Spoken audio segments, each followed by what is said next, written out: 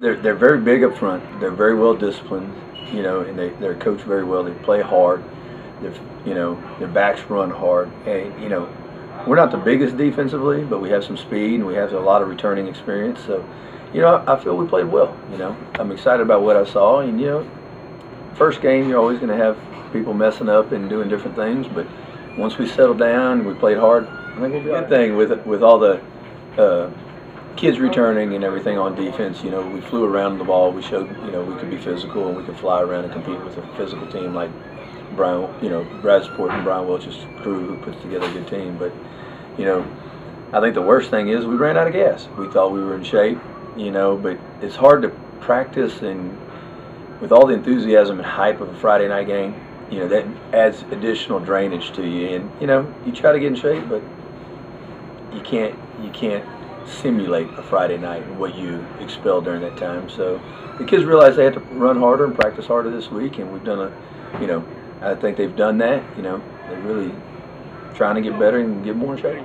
I'm gonna admit that we was tired, but we've been conditioning and he's been working us pretty good for this week, so we're going to put on a pretty good show. The key against Washington, they're running the option, is playing assignment football. And all our kids have to play, everybody has to take their pitch responsibility or their dive responsibility and, do their responsibility and not assume somebody else is going to do it. Quarterback stands out. They have a hard dive back. He runs real hard. Their offensive line's, real big, and they come off the ball pretty good. So, we're going to each have to do our own. Last year we could pound it at them. Offensive line could handle it. This year we have a lot of skilled kids returning, so we're trying to get the ball in a variety of different guys' hands in order to, get touches out there and spread out the field, make people cover, make people be aware so they can't stack the box.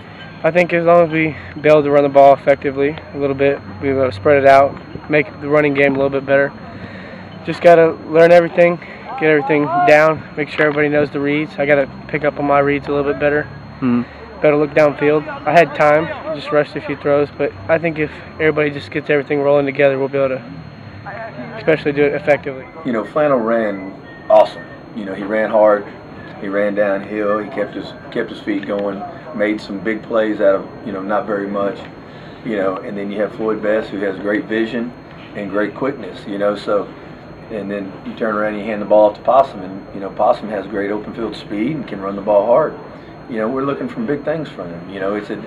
Every back we put in there is a different back, has different attributes, and brings something different to the table. You got Flannel who's running the ball real good, running up the middle, running down people's throat, and you got Floyd who can outrun people on the outside. It's always nice to have that if I'm struggling a game, especially how effective they can be on a good day, especially if the offensive line's feeling good.